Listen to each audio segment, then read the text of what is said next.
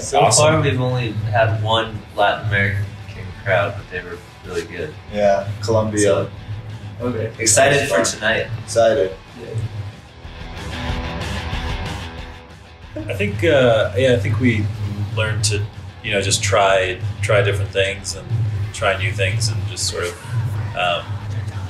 make music and not confine it to one, one sound or kind of stay inside of a box. So.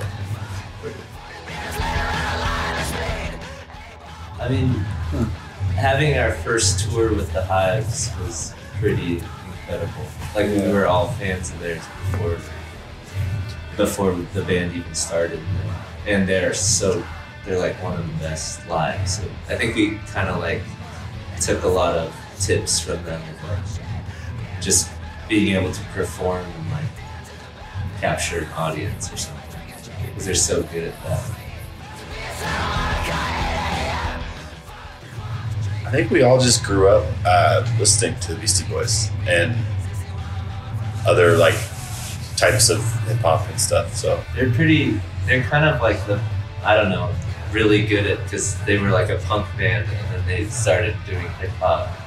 I just watched like a live show of theirs, I forget what it was, but they like play 4 punk songs and then go into like 3 rap songs, and it's like kind of cool. Like they were still punk regardless of what their music sounded like. I'm not 30 yet.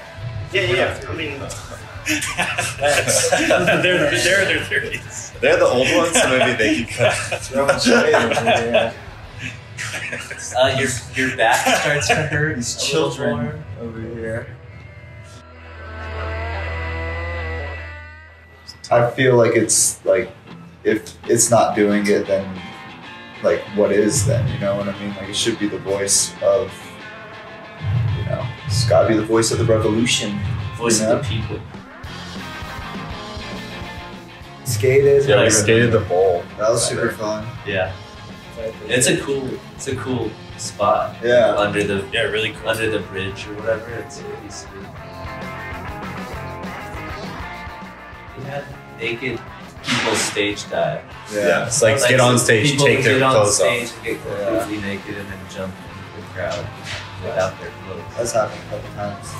That's kind of strange. Never really get used to that. Yeah.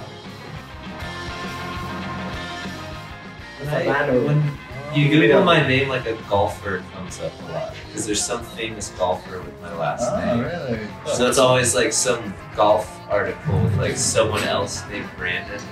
That's interesting. And this golfer. So that's pretty interesting. Yeah. You guys? It's a picture of me making out with a guy. Yeah. It's just not really best for my grandparents. I don't give a shit.